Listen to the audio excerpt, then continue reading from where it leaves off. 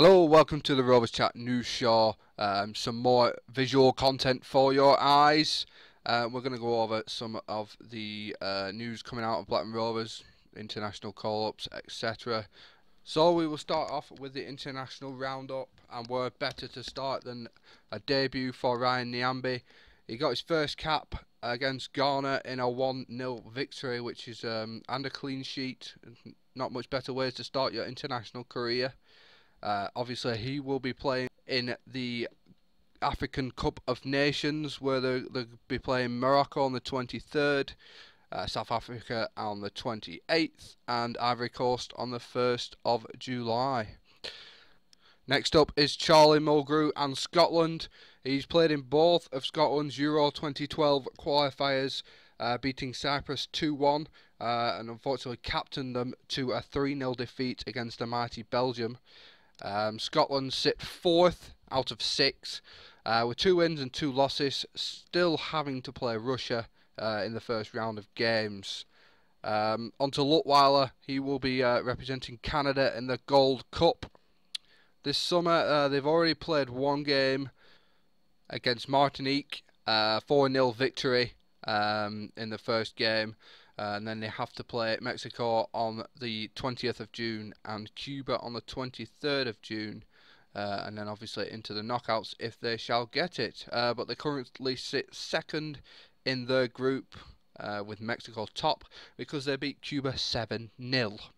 On to Corey Evans. Was part of the Northern Ireland side that had the best start to a qualifying campaign in their country's history, picking up 4 wins from 4. He was on the bench for the 2-1 win against Estonia and played 69 minutes in the 1-0 win against Belarus. Northern Ireland sit top of their group ahead of Germany, who have played 1 less, and ahead of Netherlands, who have played 2 less and have actually lost to Germany. So it's looking good for them so far, but still a long way to go. So next is someone we haven't seen anything of at Rovers, but Louis Ainsley played for Gibraltar in the 2012 qualifiers, getting 86 minutes in a 3-0 defeat to Georgia, and played the full 90 against Ireland, in which they lost 2-0. Gibraltar sit bottom of their group, losing all 3 games. Finally, the pre-season fixtures have been announced, and it's disappointing we've not got one at home. I don't know when the last time we got one at home, we didn't have a home game in pre-season was, but it's disappointing. Obviously, Barrow 6th of July, Rochdale, Mansfield. The big one is Rangers on the 21st of July, so a long trip up to Glasgow, and then Bury and Blackpool. Obviously, Mowbray did get quoted that they had a difficulty this year. As you saw last year, we like the bigger teams.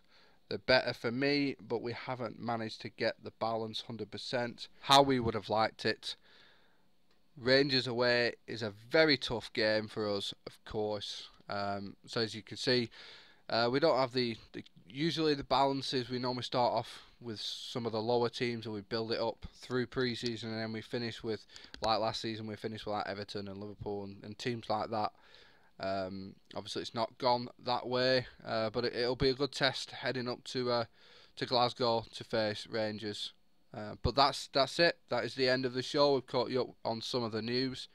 Obviously you can catch all the news as it happens on roverschat.com or on the Twitter at rovers_chat. But I hope you've liked this video, and we'll see you again on the next one.